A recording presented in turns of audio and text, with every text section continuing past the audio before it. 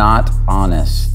This is why the girls will often pick the bad boy over the nice guy. The bad boy may be a dick, but he's more honest. The nice guy is lying all the time. Does everybody see that? So if you got any nice guy syndrome, who relates to anything on this list? Let's take a look at it really quick. Submissive, well, I'm gonna come back to that one because some nice guys are submissive, some aren't, depends. So I might even take that one off. I'm not 100% on that one, but they can be submissive. Caretaking.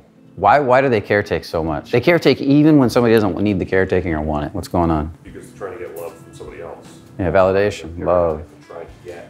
The only way that person, that nice guy can be loved by the person they're trying to care for, or loved in general by the world around them, is to do something for the other person that they become. So that's what they believe. They believe their needs are unimportant. Your needs, wants, and desires are something to be ashamed of. That's the core of the nice guy. So when we say sexual shame, we relate this back to sexual shame right here, right? Their needs, wants, and desires are something to be ashamed of. We relate this back to sexual shame. If a nice guy wants sex, what does that say?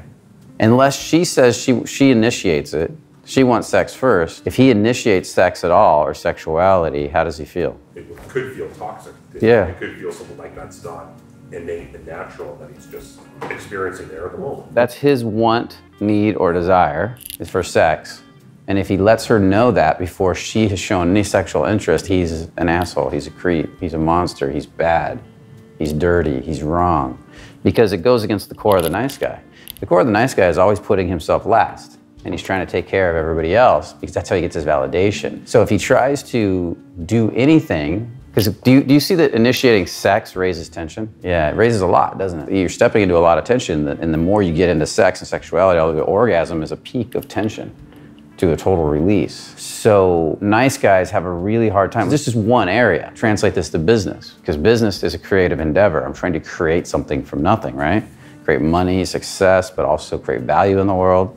It's the same thing. In business, if I go out and I try to please everybody, what's gonna happen to me? How long before I'm torn apart by that business and I wanna quit? Let's say I get 4 or 5 clients. Let's say I start a simple business, like a massage therapist, and I go out and I get 5 clients. And this one wants this, and this one wants that, and this one wants me to come over to his house, and this one wants to come over.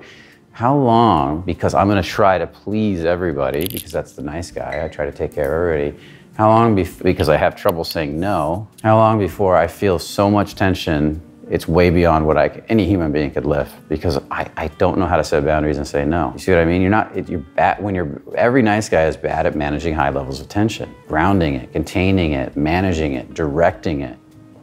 They just try to resolve it all as fast as humanly possible. And that's where the reactive nature comes from. They see tension, how do I get rid of it as fast as humanly possible? A non-nice guy says, how do I work with it? How do I step into it? How do I own that tension? How do I channel that tension into something better? The nice guy says, oh, too much tension, let's get rid of it.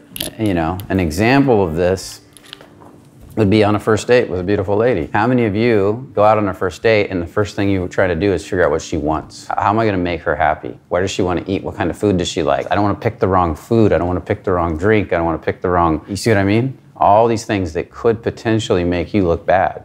You gotta get it all perfect. How many of you go out on a date and you think it's your job to impress her on the first date? That's your job.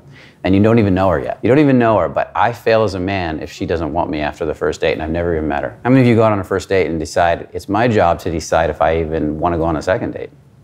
I'm just going out to see if I like her. And she's doing the same. That's a different way of looking at it, right? But do you see that the first one is reactive and he's negating all his wants, needs, and desires. And the second one that I just talked about is proactive, which is the other side of this. Okay, I'm not gonna write that on this one. But it's proactive. It's saying, you know, it's stepping into the tension. It's riding the tension like a wave. So nice guys are really reactive. Go ahead. Does taking part in combat sports like boxing, jiu-jitsu, help the nice guy with his tension? Because I've done boxing before and I felt a shift within a couple of weeks. Yeah, it can. It totally can, because you're stepping into tension head on, but it's a very physical form of tension, right? So we say there's 2 types of tension. There's a physical tension, there's emotional tension. With women, it's going to primarily be emotional tension. There are nice guys that are very good at physical tension, but then you ask them to deal with somebody's emotions, they fall apart. So maybe they can go out and be a fireman, they can go be a cop and put somebody on the ground, but you ask them to relate to another human being. That's a whole different story. Like you could take a warrior. A perfect example is a Navy SEAL I met, a former Navy SEAL, and he said, some of the Navy SEALs, you could tell them to go take that gun on the top of the hill and they'll charge right at it. Yeah. And the fear of death, they have no problem, they get excited by it. You ask them to go talk to a cute girl at the bar and they'll turn on you. His exact words. Some of these guys will just turn on you, like no. And they get mad. Why? Because they can't shoot or kill the girl at the bar. They have to actually relate to her, okay? They have to go into their emotions with her. And they don't want to do that. But the guy on the hill, they don't have to relate to him. They just have to kill him, okay? That explains a lot. Yeah, so there's two different energies. Now that doesn't mean you won't be a nice guy in physical tension. Some guys are nice guys everywhere. They might be boxing and they're really timid and then maybe they hit somebody a little too hard and they're like, oh, I'm sorry, immediately. And the other guy's like going, now I just want to hit him harder, right? I want to beat this nice guy out of him. And then some nice guys, when they finally get in a ring like that for the first time and they let go of their nice guy syndrome because this guy's pummeling them and they finally have to defend themselves, they feel alive for the first time in their life. They walk out with a black eye and a bloody nose and they feel like, oh my God, this is fucking amazing. You get addicted. Who's had that experience? Because it forces you to let go. Just like you were talking about, extreme tension. That's why we get into that stuff. We crave it as men. We crave physical tension. What kind of movies do guys, masculine guys like? Action. What about sports? All sports are ritualized forms of combat sports, physical tension, right? What do feminine people like? Romantic comedies. What are they exploring in a romantic comedy? Emotions, depth of emotion, the hero's journey internally, you know, on an emotional level. Well, it's interesting because both of them are exploring the hero's journey a lot. What kind of activities do feminine people like? Ladies? Connecting. Yeah, well, it could be arts and crafts, it could be fashion, it could be interior decorating. It all relates back to emotion, though, right? Art, all that type of stuff. Dancing, which is expression. So the feminine is a form of expression.